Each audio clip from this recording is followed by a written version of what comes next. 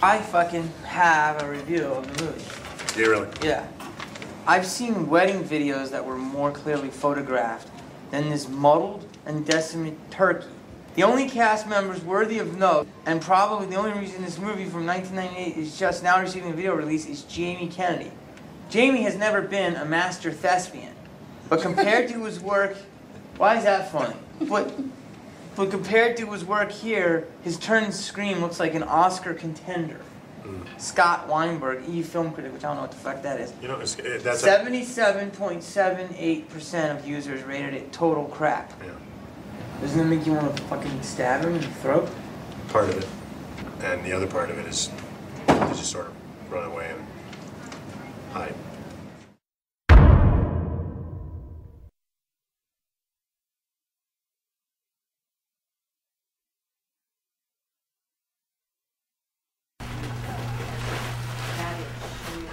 You need to relax.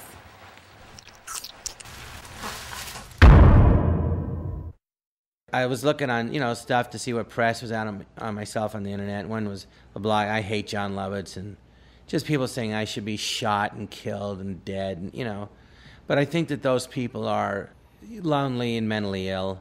I was here pushing for you to apologize to the African-American community for what you did with that rap album and how much it's torn race relations, and just, honestly, it's an insult. And I was just hoping we could get an apology out of you. We can, because you're black? Critics push buttons. Critics write things to get people's attention. No motherfucker can possibly think that any hip-hop or comedy is so important to this world that if it's not good, you must apologize to the black community, the rap community, the hip-hop community. It's people are writing things to get our attention and make us read this versus that. Jamie Kennedy is a horrible comedian, a horrible actor, a worse musician. He's a rape baby. He has hepatitis. He has no unique point of view. He should be dragged behind an F-350 in Texas. You called me a Negro. Yeah. And I'm a horrible comedian. So I don't have any laughs. Oh, you get laughs, but, there's really more to comedy than laughs. There's what is it? Original material that people haven't done before. Okay. Yeah. So what's my material that has been done then? I Googled a communion wafer joke, and Safari almost shut down. It got so many hits.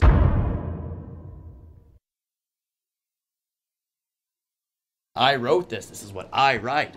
I have the control over it that way. That's the beauty. And I get to sit here and write it and piss off people like you. It's fantastic.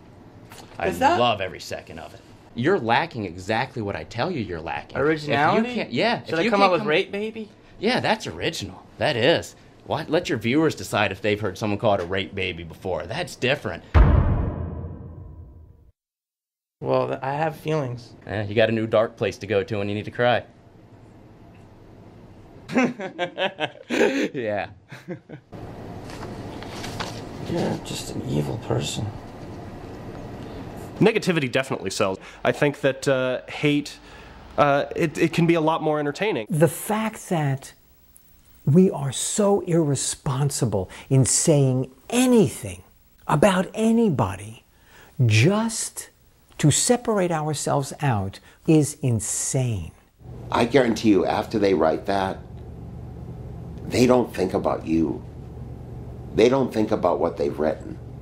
They're on to the next person or the next thing that they're criticizing, because you can't thrive on that. That if you're feeding on poison, that resentment's the only thing that eats its own container.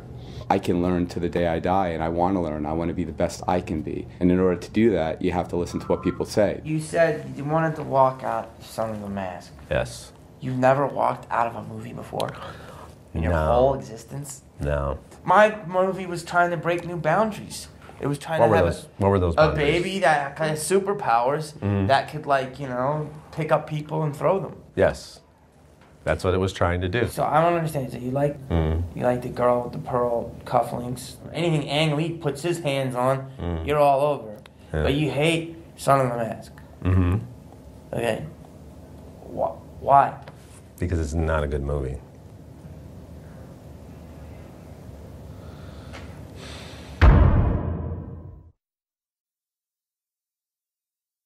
I was there the night Ace Ventura came out, I was sitting at the dinner table with Jim Carrey, and he read the review from Siskel and Ebert at the table. In the review it said the worst movie ever made.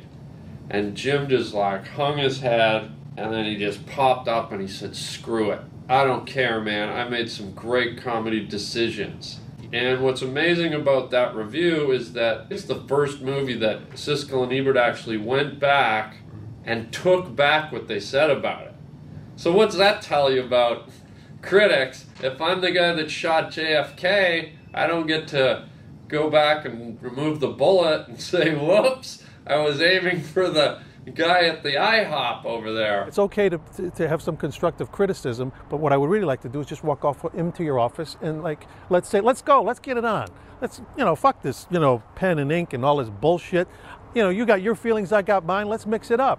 And then let's see who walks out of the fucking room last, You can't fight people who buy ink by the barrel. They're gonna have their say in court, and it affects a lot of folks. You never get a whack back at the critics. They have critic proof.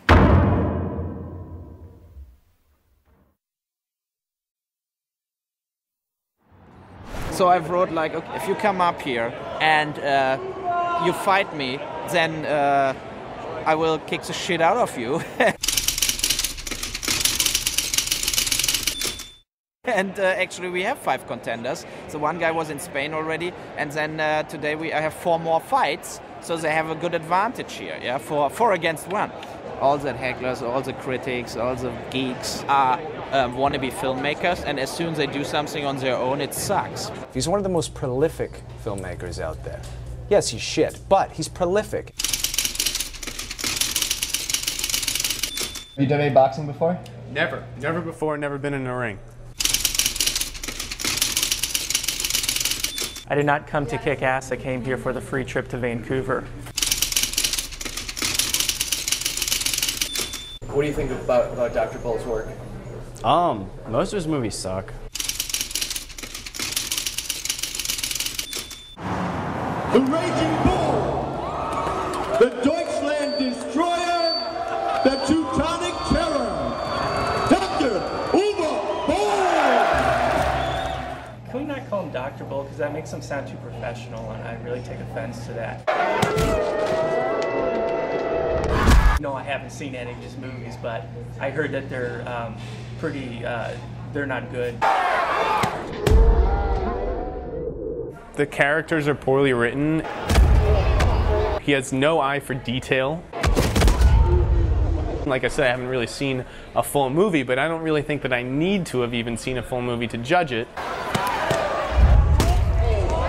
The only ones that really sucked were House of the Dead, Blood Rain, and Alone in the Dark. Well, his movies are bad, they're terrible, they're awful. They're hypnotically bad. But they're so bad on such a gigantic, huge operatic scale.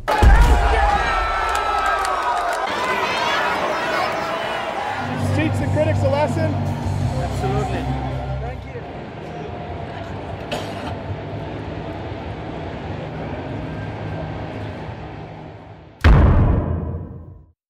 A lot of people say fuck the critics, and I don't. When I read a well-written criticism of something I've done, or that's anything, I always find it really inspiring. You'd have to be retarded to give your feelings to someone who's a professional critic, to allow them to affect your feelings. Nothing has any meaning other than the meaning that you give it. You do that yourself. That's all on you. You decide. You can take it any way you want. The truth of the matter is that there is a segment of the critical world that is essentially impossible to please.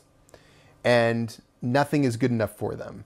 And so very quickly you come to the conclusion that you must ignore them. You can't control what they say, right, think, anything else. So there's no use trying to change it, no use trying to lose any sleep over it, don't go through a lot of anguish over it. Oh my gosh, if I got my teeth fixed and my nose done, I would get criticized for it. Jules' a sellout. You can't win, it's always something. I saw the cover of a book that said, what you think of me is none of my business. I live and breathe by that. What you out there think of me, unless you know me, unless I've sexually harassed you in person, what you think of me is not my concern. I know who I am. I'm Mrs. Rodriguez's son. I'm not the best. I'm not the worst. If you kind of trust in your own process, then you can look at criticism that comes in and evaluate it. On the other hand, you can't just be walking around creating on the basis of what other people think about you, because you're not going to create anything good. You're just going to be constantly, that's how TV is made. Welcome it as part of the process. You just can't avoid it. If you go to bat enough times, you are going to strike out, and you will do it cataclysmically. And you know, success and failures are just millimeters apart. You can be depressed for a second, but you can't stop. You can't let that stop you at all. Wait a minute. Okay, I'll take this up to this point, but this isn't going to stop me. I've got more to say, and maybe hopefully I'll learn something from this. Maybe, but even if not, I'm pushing on. Do what you love and what you're proud of, and you are fucking bulletproof. You're fucking bulletproof. If you do what you absolutely believe to be right, you're fucking bulletproof. There are two kinds of people in the world. There are creators and there are destroyers.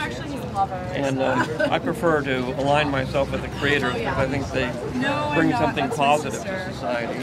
You have to be grateful every day that you have this opportunity and be grateful for every single success rather than lament every failure. Because you have been given a very rare gift to be allowed to succeed in a world that so many want to and few do.